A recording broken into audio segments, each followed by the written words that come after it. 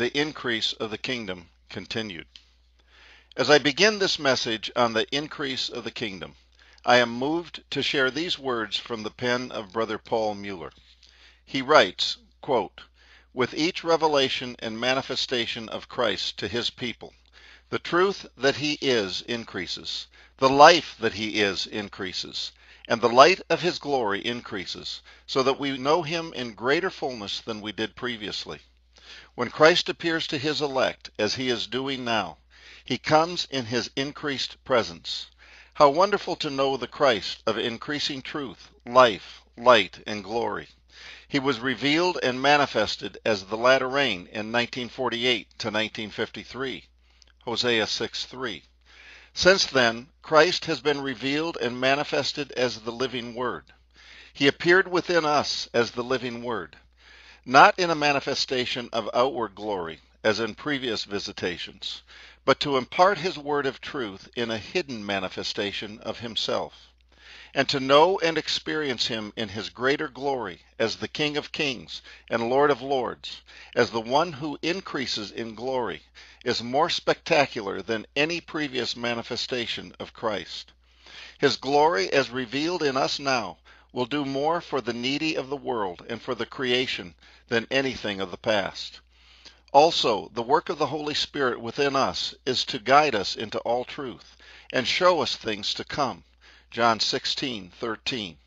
And when he shows us things to come, we have no desire to continue in the old ways of the past. Therefore, the glories of the past dim and fade from view when compared with the glory of his present revelation and manifestation. The glory of Christ increases with each revelation of himself. Isaiah 9:7. Thus, the revelation and manifestation of Christ as the King of Kings and Lord of Lords is a far greater glory." End quote. The increase of God's kingdom extends to all realms everywhere, but the reality and power of the increase of God's government is first experienced in our individual lives. Each of us is a microcosm of the macrocosm. You say, how do I get to the place of maturity and fullness in the kingdom? Well, as I heard Brother Benny Skinner say one time, you don't get there by pulling an acorn out of your pocket now and then and saying, I've got an oak tree. Everybody look at my oak tree. There are a lot of people that are presuming things. They are talking as though they have arrived, or they are settling for the measure they have and are calling it manifested sonship. They are manifested sons, they say, and they have even now entered into the fullness of God. They have already put on incorruption and immortality, but they haven't even planted the acorn yet. They have heard the message of sonship and the kingdom. They have been quickened in the revelation of this word. They can spout out all the terminology and doctrine of it, and speak all the high-sounding phrases and cliches, but live a low-sounding life. Amen, Brother Eby. That's the truth if I ever heard it, they shout, and then go on living their carnal lives. They have their oak tree in an acorn. Their sonship exists in the seed that has been placed in their hearts, but they have not planted the acorn. The power and glory of the kingdom are not growing, developing, and increasing within them. The word of the Lord to you today is, plant the acorn, water the acorn, fertilize the acorn, cultivate the acorn. Let it grow, let it mature, and your potential as a son of God will unfold. The acorn will become a mighty oak tree, spreading its branches through the heavens. I say today to all who read these lines, come on up to Mount Zion. Come on up to your place in the throne. Come on up to your full potential in the kingdom. Expose your acorn to the conditions that will cause it to germinate, grow, develop, and increase. And your branches will reach to heaven, and your branches and leaves will overshadow and bless humanity. The government of God is the kingdom of God. His kingdom is his authority, his lordship, his rule. The coming of the Lord Jesus Christ into our spirit is the seed or life germ of his kingdom. That is the beginning of his kingdom within. We have already noted how Jesus described his kingdom as a tiny grain of mustard seed, which is the smallest seed of them all, but it grows to be the biggest of plants. It becomes a tree. big enough for the birds to come and nest in its branches. The coming of the life of God into our spirit is the beginning of the kingdom, and it is the gift of God. Fear not, little flock, for it is the Father's good pleasure to give you the kingdom. Luke 12:32. That germ of life, which is the word of life, comes into our spirit, and it immediately changes our spirit. When there is no change in an individual's spirit, in his spiritual consciousness, Christ has not come in. That is the first beginning of his government and his peace. By the operation of God, we become a member of God's new creation man. The kingdom is birthed into us in an infinitesimally small beginning, but it comes with sufficient power to begin to change our lives. The government of God begins in that undistinguished place where the Spirit of Christ takes root in the inner life. Little by little, we begin to become aware of what God wants in our life, and the paths of obedience begin to be learned. The desire is created within us by the new genetic makeup of our new mind to want to do His will. We want to do what He wants us to do and to be what He wants us to be. It is right there that the church systems begin to lay upon the Lord's people their own man-made laws, creeds, commandments, rules, regulations, traditions, rituals, works, and a whole world of religious tomfoolery, and leads the child of God down the dead-end street of man-made religion. But if the child of God will turn a deaf ear to the seductive voice of the gaudy harlot of the church systems, and hear only the voice of Christ by the Spirit, the Christ in him will continue to give him more light and understanding, and the kingdom of God will grow and increase within him. As we walk in the light that the Spirit brings, the kingdom of God increases and develops from stage to stage, from glory to glory, within our lives. Within the indwelling Spirit of God, we possess that which has the power to open up, unfold, and develop the government of God in our lives. But we do not have the rule of God's government within us just because we have Christ within us, or just because we speak in tongues, receive blessings, miracles, answers to prayers, or have some gifts of the Spirit. All of those are mere blessings and gifts. We do not have His governmental rule operating within us and through us until we have spiritually matured, becoming an overcomer by the conquering power of His life and nature. There is not a man or woman on the face of the earth today who has received spiritual authority and power to rule for God apart from putting on the mind of Christ and being an overcomer. Men have received great and wonderful gifts of the Spirit while still weak and immature, babes, but not kingdom authority and power. There is a great difference. We can never rule anything until first we overcome it within ourselves. To overcome means to come up over that which is over us. The term implies the existence of obstacles in the pathway of righteousness, peace, joy, and power of the kingdom of God. When within ourselves we rise up above the circumstance, above the problem, so that it no longer harasses, troubles, or controls us, we are then ready to begin to control it, to no longer be the victim of circumstances, but the master of them. Ah, my beloved, come up over what the religious systems have fed you. Come up over your own pride and inherent weaknesses. Come up over your timidity, fears, and carnal mindedness. Come up over the desire to build a reputation for your name. Come up over the myriad pressures from within and without. Come up over the old order of religious thinking, understanding, and works of the past. Come up over the world of turmoil and confusion about you. You're called to be an overcomer. Come over that wall. Come over into the kingdom of God and a realm of complete victory.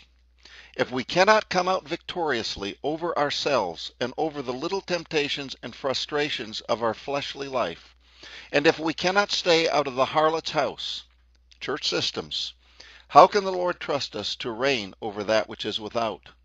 What kind of warriors would we make? How much could He depend upon us? He will give us the place for which we are prepared and qualified. We must set our faces to be overcomers if we are to sit with Him upon His throne and reign with Him over all things. As the sons of the Most High, we have access to the same strength, that enabled Jesus to live an overcoming life and to conquer even death. He has given to us that same authority and power that gave him victory of sin, self, religion, death, hell, and the grave. Have you ever wondered what would happen if Jesus would come and trade places with you? If suddenly he would come to dwell in your body? I have often wondered what he would do if he had my circumstances, my weaknesses, my lusts, my fears, my pressures, my problems. If the Master came to me and said, "Move over, I am coming to live in your house for a season," I do not doubt that in a short period he would have all my problems straightened out and all my weaknesses and turmoil under control. He would overcome all of the things that I struggle with. But the wonderful truth is, dear one, he has come. He does live in my body, and he lives in yours. I am crucified with Christ. Nevertheless I live, yet not I, but Christ liveth in me. Galatians 2:20. But ye are not in the flesh, but in the Spirit, if so be that the Spirit of God dwell in you. Now if any man have not the Spirit of God, he is none of his. Romans 8:9. He is right here within each one of us, and he is fully able to be the power of our life as we yield to him. This is the wonderful victory Christ is bringing to his elect in this hour, as he comes within us as King of Kings and Lord of Lords. He has come in lesser ways in the past, to do lesser things, but he is coming in great power and in great glory in this hour within those who are apprehended to be kings in his kingdom. You see, until Christ in you becomes your very life, you won't know anything about the government of God, except that it will someday rule over you. You will have to be subject. There are subjects in the kingdom, and there are kings who rule over the subjects. You will be under those who are over you in the Lord. You will have to learn to be submissive. You will be required to take a servant's place, and you will hardly be qualified to be called a friend, because a friend knows his master's will. John 15:15. The servant never shares the inside information and intimate thoughts, plans, and purposes of his master. He just does what he's told. That is where the vast majority of Christians are today. They are mere children in the family of God. Even the preachers and great personalities and superstars of the church orders today are only babes in the family of God. They cannot lead you into the kingdom of God. They are busily engaged in playing their little religious church games and in making great names for themselves and making great claims for their ministries. But their spiritual minds are darkened, having no understanding of what God is really doing, no vision of the purposes, principles, potentials, powers, and responsibilities of sonship in the kingdom of God. Come hither into the sun realm, into the throne zone, and learn the ways of God's government. All things are given by the Father into the hands of the Son. He that overcometh shall inherit all things, and I will be his God, and he shall be my son. Revelation 21:7. To him that overcometh shall I grant to sit with me in my throne, even as I also overcame, and am set down with my Father in his throne. Revelation 3:21. And he that overcometh, to him will I give power over the nations, and he shall rule them with a rod of iron. As the vessels of a potter shall they be broken to shivers. Revelation 2:26-27. It is in the realm of sonship, this realm of maturity, this realm of overcoming, that the increase of God's government is known. As Christ's life grows within us, his government increases within. We find that we are able to reign over all his enemies within ourselves. We all have inherited characteristics, have learned ways, acquired traits, developed habits and personality quirks carried over from childhood that are in opposition to the laws of the kingdom of God. His government must increase within us until all those things are so ruled over by the mind of Christ that no one would ever suspect that they ever existed in our life. Many who know me would be surprised to hear that at one time in my life I suffered from an inferiority complex. Some people have been stubborn all their life and rebellious. They started in that rebellion in their teenage and never outgrew it. They've been stubborn, rebellious, and bullheaded all their life. They want to have their own way. They have fallen again and again to the lusts of their flesh, to greed, immorality, drunkenness, etc. But by the indwelling life of Christ, you have been given power to lay down your life, and there is another government that is progressively being raised up within you. And as this government unfolds within you, you find that that stubborn will is broken, that rebellion is conquered in you. All your weaknesses are mastered within yourself. The increase of his government within delivers us from all the enemies of his kingdom. Christ is king in us. He rules. He delivers. He is mighty to save to the uttermost. Some people are naturally shy. You say good morning to them and they blush. You look into their eyes and they drop their head. They are so bound up with timidity that they are limited in every way. The increase of his government within will deliver you from that timidity. Other people are loudmouthed, overbearing, and obnoxious. Every time you get within sight of them, you hear their mouths. Yakety, yakety, yak, it goes all the time. The truth is that they are covering up something deep within them that is very painful, often a deep-seated insecurity. That person is trying to compensate outwardly for a deep inner lack. But when Christ the King unfolds within us sufficiently, he equalizes us, bringing balance, harmony, sufficiency. His lordship brings stability and wholeness. He fills up the valleys and brings down the high places. He makes the rough places smooth and the crooked places straight. The government of God can take the vilest of men, whoremongers, murderers, thieves, blasphemers, liars, haters, violent men whose lives have been marred and ruined by sin and disobedience and dissipation, and transform them into gentle, gracious, lovely, honest, clean, caring, humble, beautiful saints of the Most High God. That is the power of his government within. It is the power of God's divine life and nature wrought in the lives of men and women. God purposes that his government rule not only in us, but through us. The government of God through us can bring peace in our homes. You can bring peace to your home if you want it. You may have an unsaved husband or an unsaved wife, or there may be all kinds of personality conflicts and clashing wills in your marriage or between parents and children. Just because a man and woman are married doesn't mean they don't have personality conflicts. Just because they are saved, baptized in the Holy Spirit, speak in tongues, and sing in the Spirit, doesn't mean they don't have personality conflicts. They may love each other deeply and still have personality conflicts.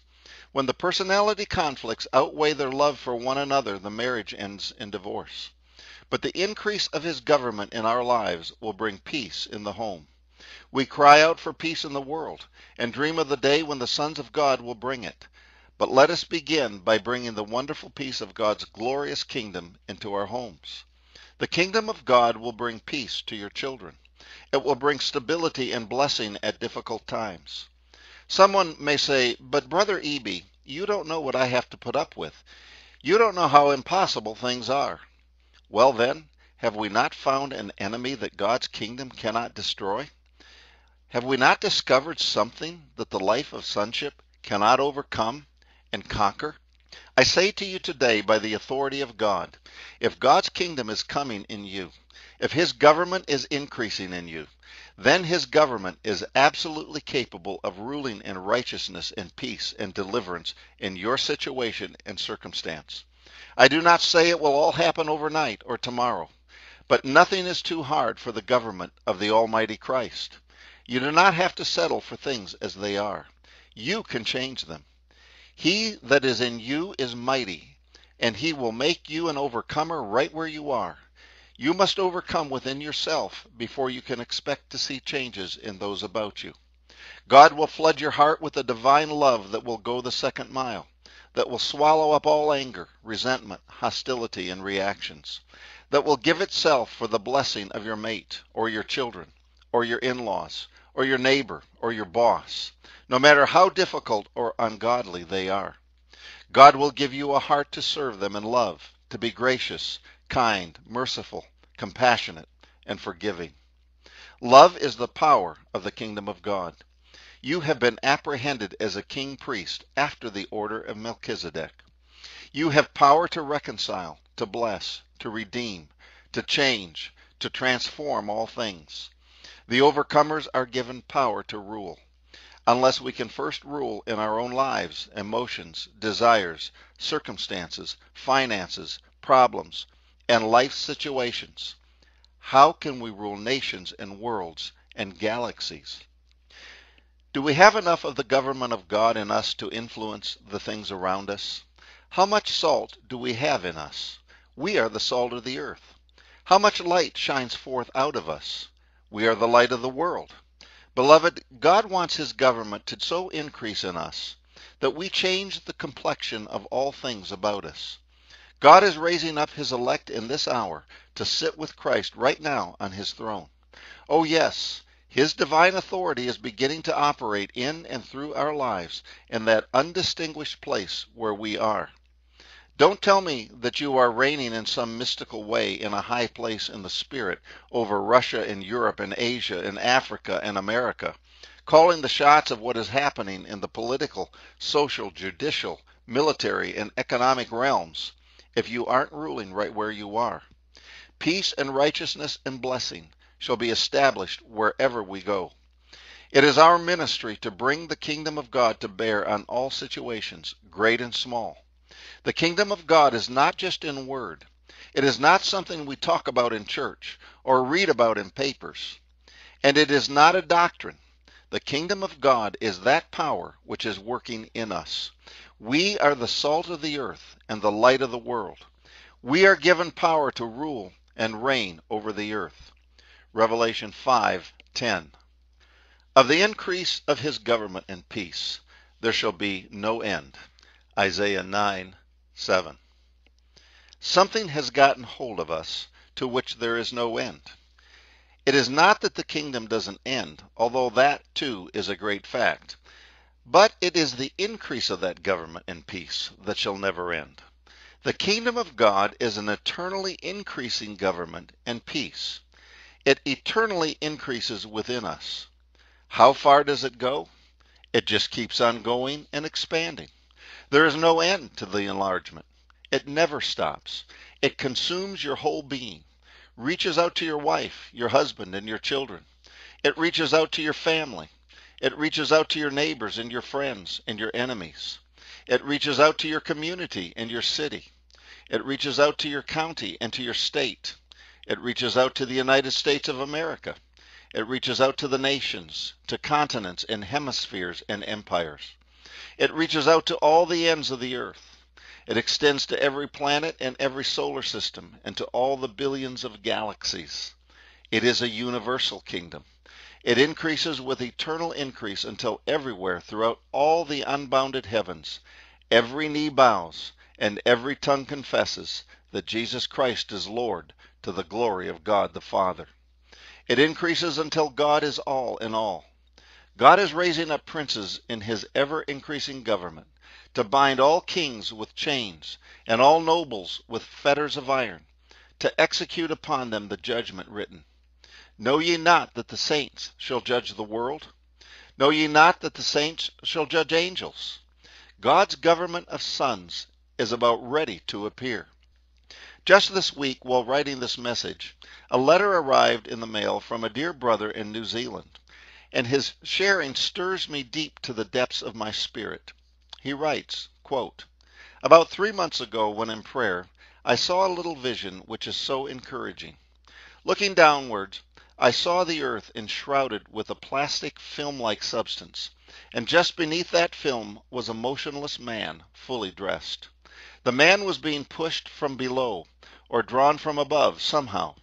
The head and shoulders were protruding into the film, which was stretched to the point of almost causing it to split. On inquiring of our Father, 'What is this, Lord?' understanding was given to me by him, replying, 'The imminent birth of the sons of God.' I understood that the earth was the womb, and that the corporate man is in the birth canal ready to be born. Oh, what a day lies immediately before us, my brother." Unquote. To the saints is given the authority to baptize men with the Holy Ghost, but also to baptize them with fire, to cast them into the great lake of fire and brimstone, which our God is, and which in him we are, to burn out of their minds, souls, and bodies the thoughts and ways and passions and wills that are contrary and hostile to the will of God. The fire of God is his all-consuming and all-powerful love. Out of his love the sons of God shall send decrees and commands coming from the Most High God out of Zion.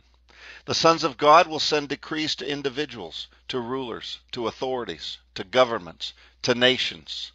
We will even send commands to the elements as our Lord did when he spoke to the winds and the waves, hushing the gale and calming the waters with his word. There is no doubt about it. Jesus brought the reality of the kingdom of God into the earth, and the kingdom has been here ever since. May I say again that this kingdom is a progressive and growing thing. Of the increase of his government and peace there shall be no end. No end transcends even the ages, reaches beyond all time as we know it, and bespeaks of eternal increase. That is one of the glories of the kingdom. It has always existed, for God in his omniscient purpose and omnipotent power and dominion has always existed. 2,000 years ago, Jesus brought the kingdom into the earth, into the world of men in a unique way. But the kingdom already existed in God and will always exist. It will increase, grow, and expand from realm to realm throughout eternity. The universe itself reflects this divine principle of unending expansion.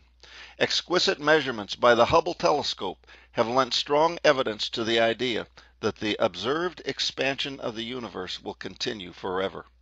Previously, scientists who believed the galaxies and the space between them were created in a cosmic explosion about 15 billion years ago had wondered whether the swelling of space would eventually stop and all matter would eventually reverse its direction and begin to move backward, converging in the same infinitesimal point where it all began.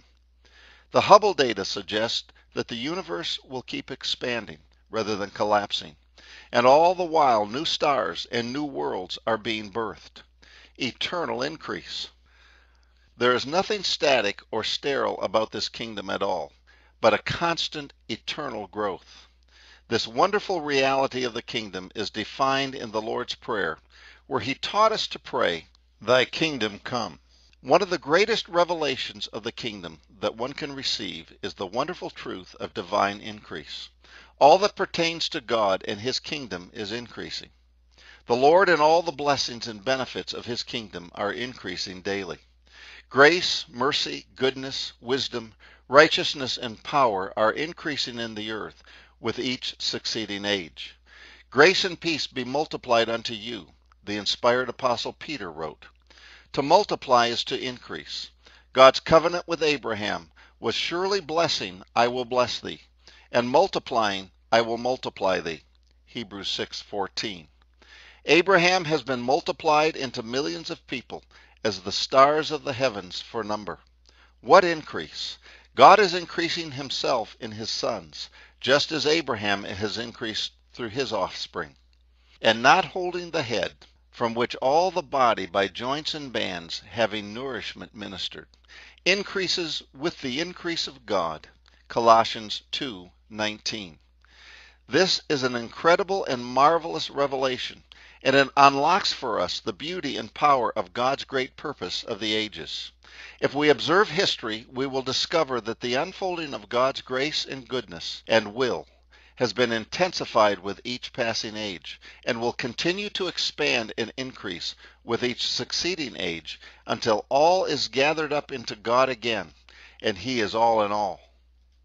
Someone has written, quote, "If only the people of Israel would have had minds that were being renewed, as well as the spiritual degree of maturity that we have today, when they traveled for 40 years through the waste howling wilderness. But their spirits and minds were dull, for God had not given them an understanding heart, eyes to see and ears to hear. Also, we are a few thousand years and many fulfilled purposes of God beyond that day. Furthermore, the revelation of Christ, which increases with each age of time, has been increasingly manifest from that day to this. And we are the recipients of that greater manifestation and revelation of Christ. What a process of spiritual increase from that day to this. And what tremendous spiritual growth has taken place in our lives. Only as we discern the limited spiritual growth in most Christians today can we properly appreciate the extent of our own growth in God. Yet we are not to compare ourselves with others, for Christ is our only true spiritual standard and example." Unquote.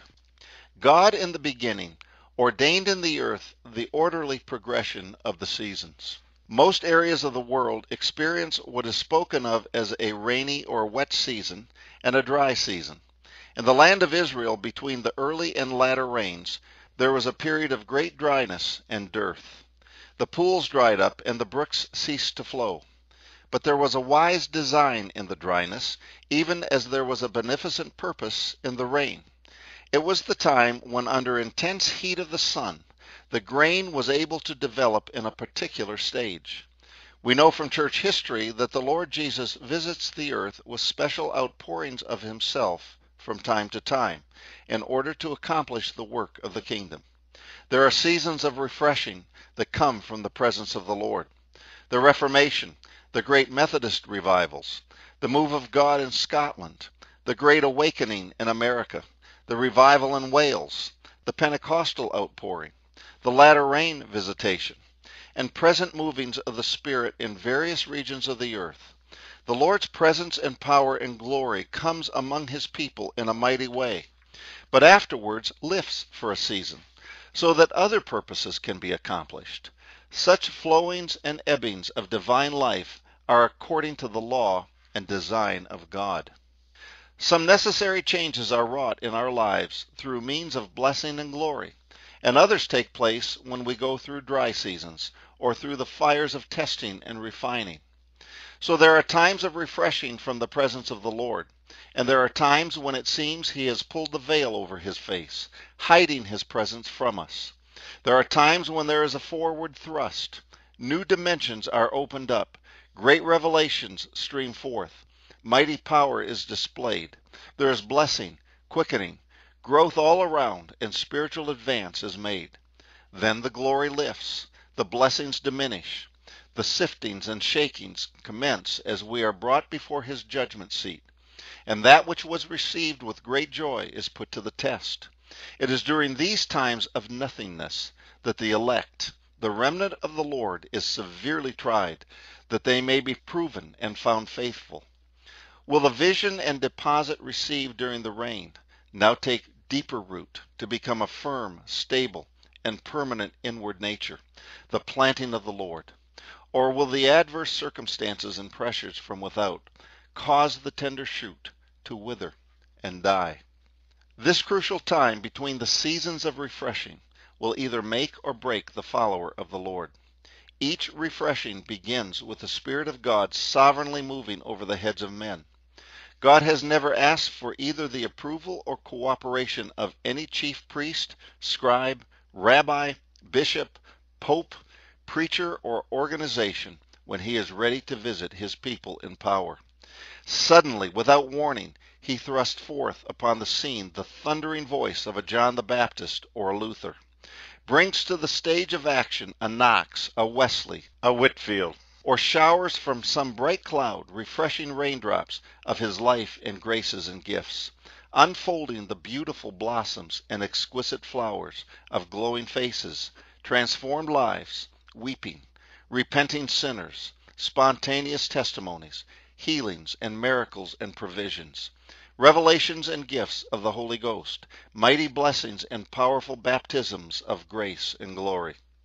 The leaders, superintendents, and bishops of the time-honored religious systems beat on their desks, rant and rave, denounce it as heresy, attribute it to the devil, label it as wildfire, and declare that it will not last. And of course it doesn't last.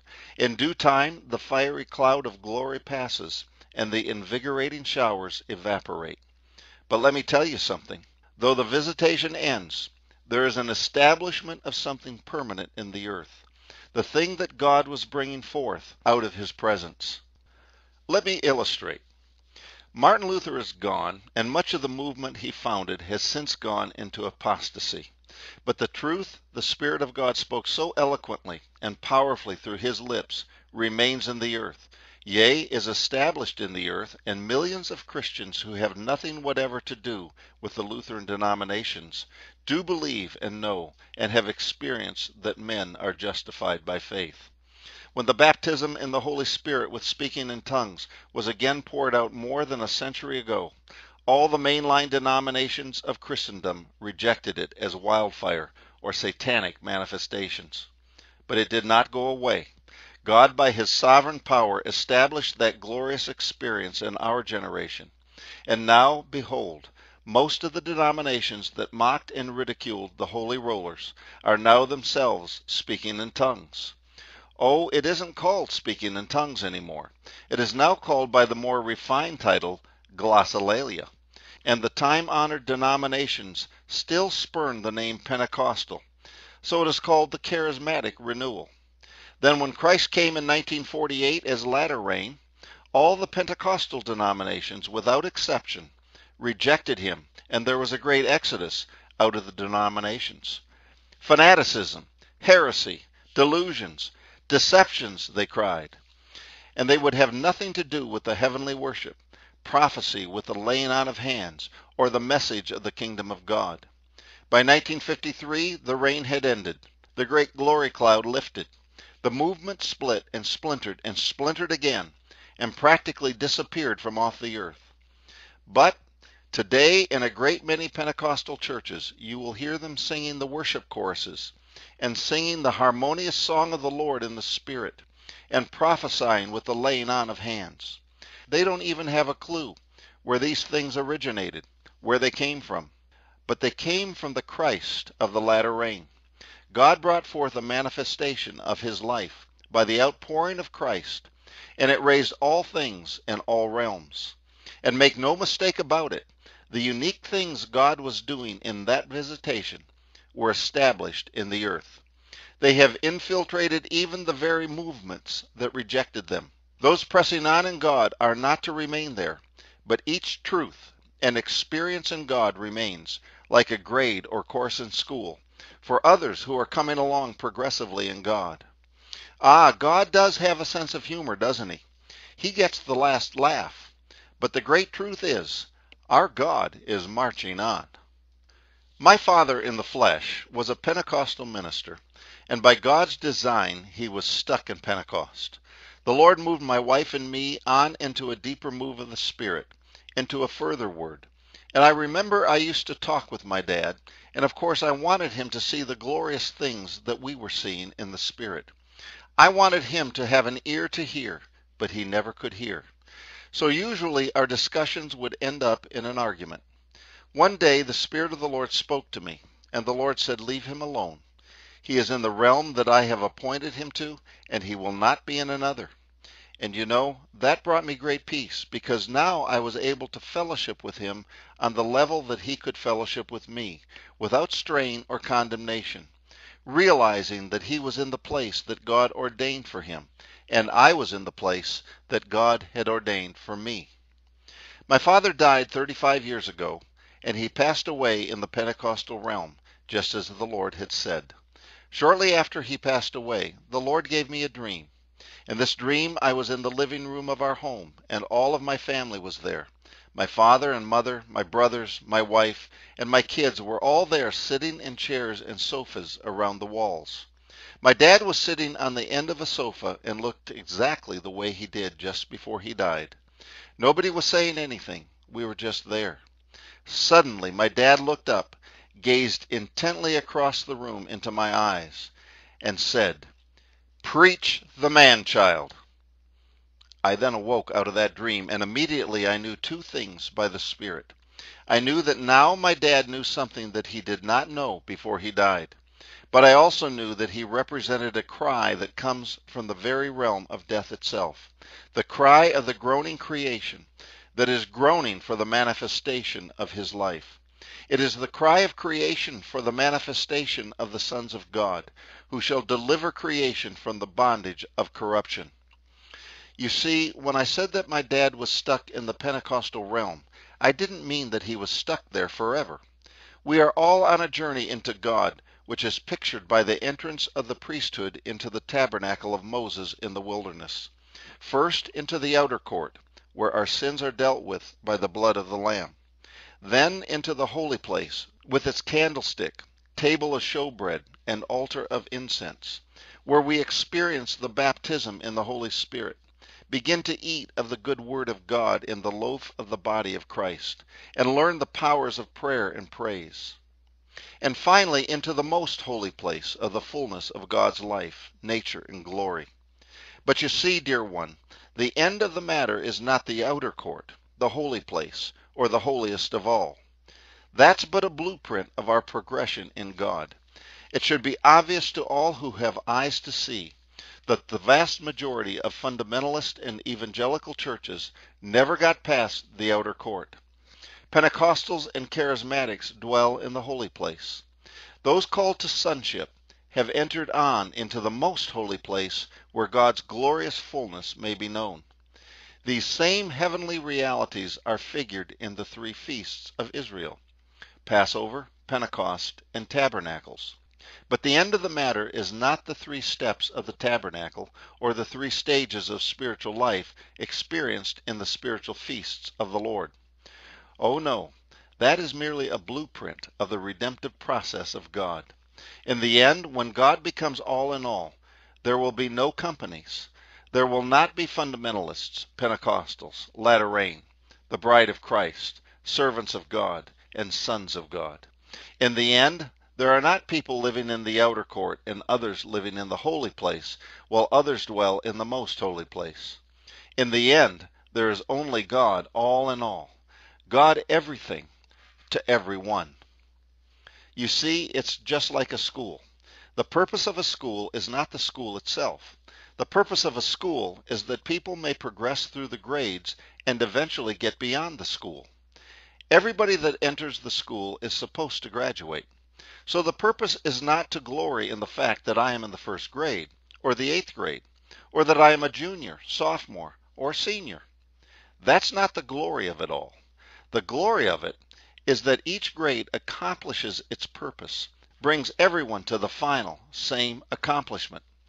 The purpose of every step, level, and realm in God is that every man may, in God's due time, pass through all the grades and graduate into the fullness of God. We have been moving through the feasts, and God has now brought a people to the Feast of Tabernacles. He has brought us to the third day. He has brought us to the most holy place. Each step is but a temporary arrangement. We have been passing through the grades, and all creation will pass through the grades. And when every man who has ever lived, or ever shall live, has received his diploma and walked off the stage on his graduation day, God will be all in all. Hallelujah. A sign will then be posted on the door of the school, closed. If everyone graduates, you don't need a school anymore. Such is the increase of the kingdom of God. Spiritually, no one can hinder or stop the ongoing seasons of God as He brings forth His purposes in the earth.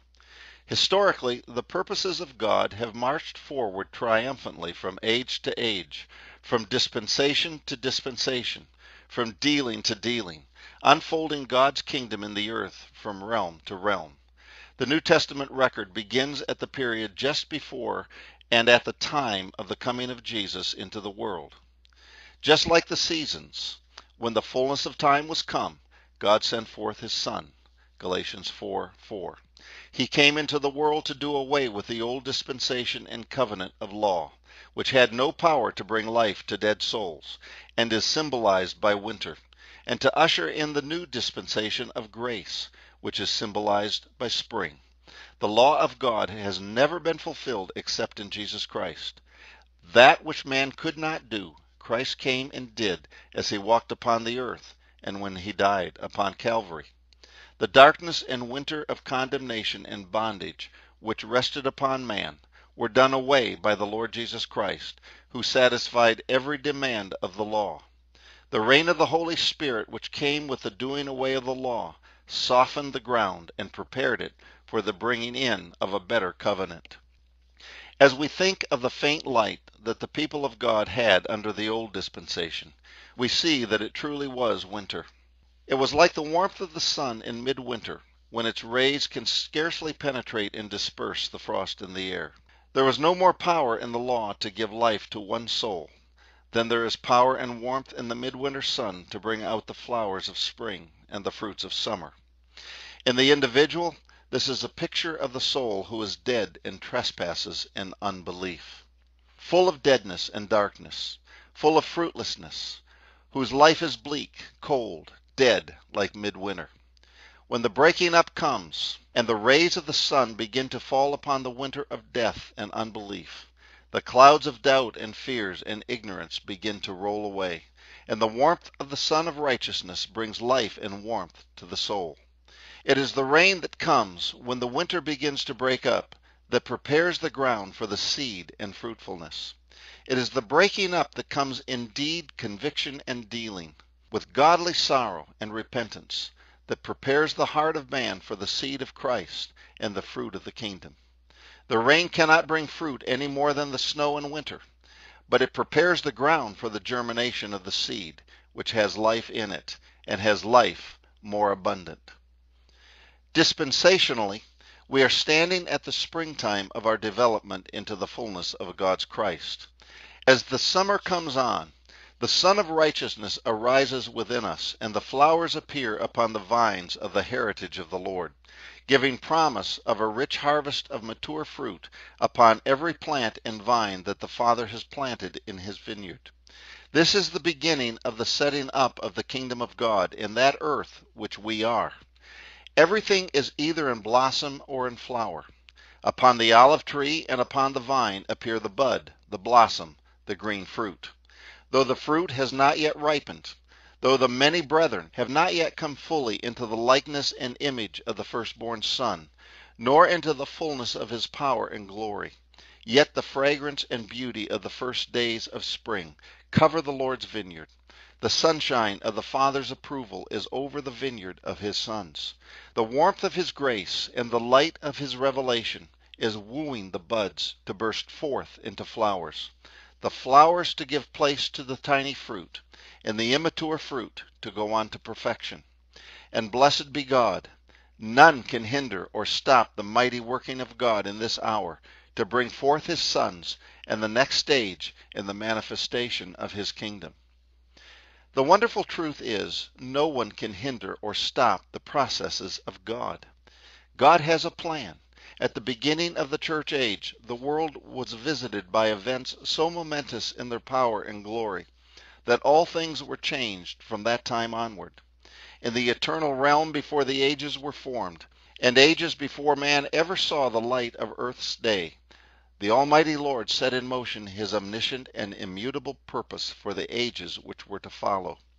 As a year is filled with weeks, and a week is filled with days, and a day is filled with hours, so time is filled with ages, and ages with dispensations.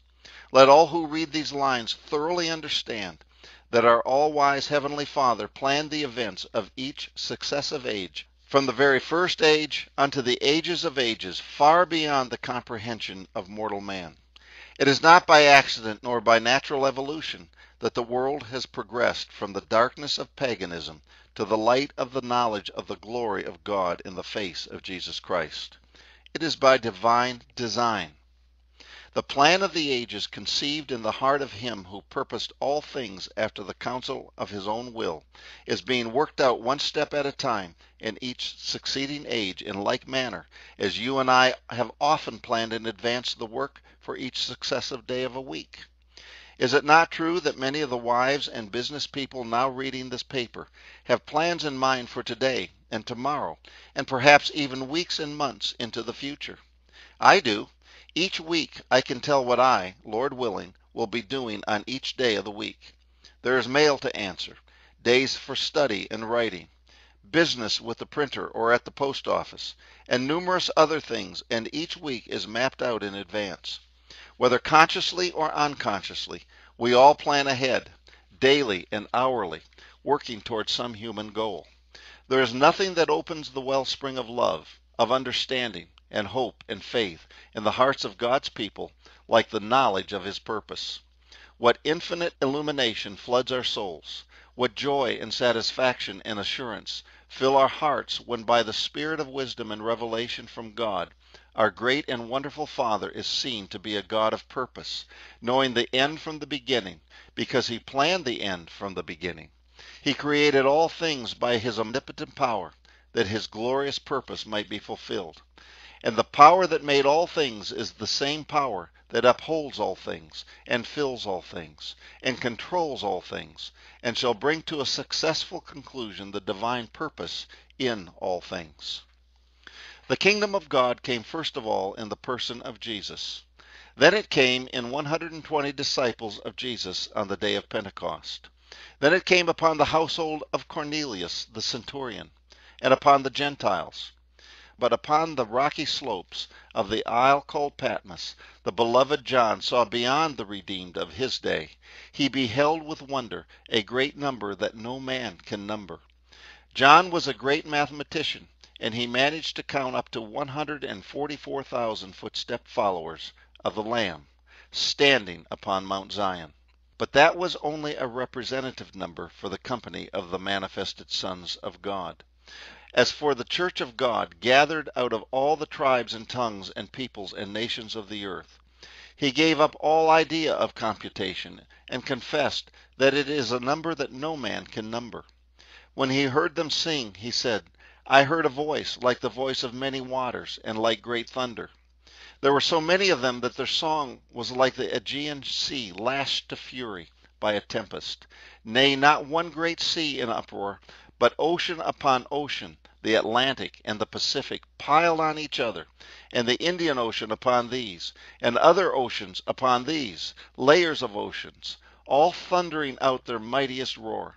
And such will be the song of the redeemed when every creature which is in heaven and on earth and under the earth is heard saying, Blessing and honor and glory and power be unto Him that sitteth upon the throne, and unto the Lamb, unto the age of the ages. Revelation 5:13. There you have the glorious outcome of the increase of the kingdom. Behold and see, ye who laughed at His kingdom. See how the little lamb has become hundreds of billions. Now look ye foes of Christ, who saw the handful of corn on the top of the mountains. See how the fruit thereof doth shake like Lebanon. Who can reckon the drops of the dew or the sands of the seashore? When they have counted these, then shall they not have guessed at the multitude of the redeemed of earth, and of the underworld, and of the starry worlds above, that Christ shall bring to glory. And all this harvest from one grain of wheat, which except it had fallen into the ground and died, would have remained alone. O beloved, what a harvest from Mary's little lamb! What fruit from that glorious man of Nazareth! Men esteemed him stricken, smitten of God, and afflicted, and they made nothing of him. And yet there sprang from him a great and glorious and universal kingdom, filled with multitudes, which are as many as the stars of heaven. This day shall declare it without fail. Oh, the wonder of it! Oh, the mystery of it! The increase of the kingdom of God!